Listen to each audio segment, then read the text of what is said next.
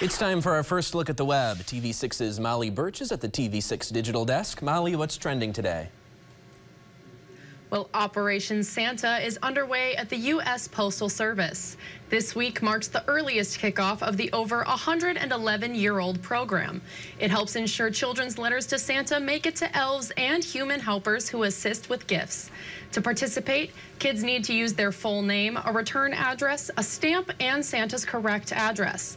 The Postal Service says it's 123 Elf Road, North Pole 88888. If you want to help Santa and his elves with a child's letter, check out the USPS website. Good to hear those wish lists will get where they're supposed to be. Ben? Oh yeah, and Noel will be in the Weather Center on NORAD tracking Santa all night as well. What else is trending today, Molly? Well, as you mentioned earlier, Ben, it's TV6 Canathon Day.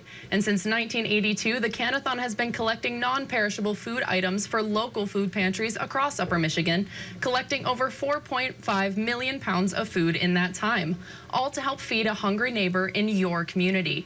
This year, TV6 is partnering with the United Way of Marquette County to provide a monetary donation option. Contributions to the Canathon help supplement non-perishable food collections and give each pantry a way to purchase perishable items they need. To make a contribution, click the Donate Now button on the TV6 Canathon website. On that page, you'll find a portal to donate online with a credit card and instructions on how to donate with a check. To find a food collection donation near you, click the Locations tab at the top of the page. There, you'll find all the places you can donate listed by county. And remember, every donation goes toward feeding a hungry neighbor in your community.